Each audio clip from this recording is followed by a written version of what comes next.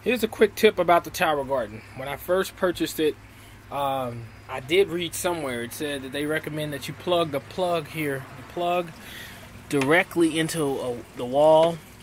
I did not. I actually I had a very long extension cord, like a 50-foot long extension cord at first. Every time I came out here, it would almost, like every few hours, it would trip the circuit, and it would constantly go off.